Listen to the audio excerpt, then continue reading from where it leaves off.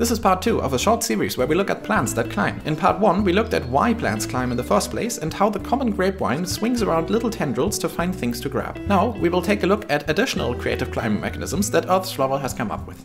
The most common climbing mechanism appears to be twining, using petioles or stems to wrap around an external support. Reminiscent of exploring tendrils, these stems are very flexible at the tips and swing around in circles in search of support. This behavior was also described by Charles Darwin. Once they encounter an external support, they coil around it and squeeze it with considerable force to prevent slipping off. The wisteria is an example of a twining vine that has gladly enveloped my balcony where a common grapevine had more trouble. It has twined around the railing, wooden beams, and even tried to use my chair as a trellis, that cheeky vine. While I adore the magical aesthetic and the foliage and flowers it provides for insects, I do always have to keep it in check just enough to keep it from breaking anything. After all, it can also beautifully twine around itself. One great advantage of twining over other climbing mechanisms is that it allows for the largest span of support diameters. Well, with one exception. Adhesive roots or tendrils with adhesive pads allow plants like the English ivy to climb virtually any support. They do this by secreting a substance containing polysaccharides and proteins that allow them to stick to almost any surface. However, the trade-off that these plants accept is reduced mobility between supports, leaving them often stuck to, for example, a single tree. This contributes to how the environment can select for specific climbing mechanisms that are able to thrive there. Also, the first known published report of the climbing figs adhesive pads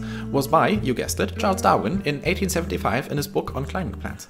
Prehensile branches are certainly a more inconspicuous climbing mechanism, as they resemble tendrils or twining stems but are less specialized, without any structural modifications other than temporary or late developing leaves. And finally, regarded as the simplest climbing mechanism, or sometimes even something separate, scrambling involves plants leaning on other plants or a trellis. This is a more passive climbing mechanism that is great to save energy. Scrambling can occur with or without hooks, grapnels, spines, prickles, or thorns. Without any such aids, it is referred to as simple scrambling. Cleavers have both prickles and hooks on their leaves and where the leaves branch off, and they attach so well to many rough surfaces that me and my brother used to throw them at each other so that they got stuck on our clothes. Nowadays we only use them for shenanigans if we find one already severed for some other reason, or if we were to forage them for food or medicine. Climbing plants have specialized so much on climbing that their survival, their growth, and the form that they take on have grown dependent on the availability of external support.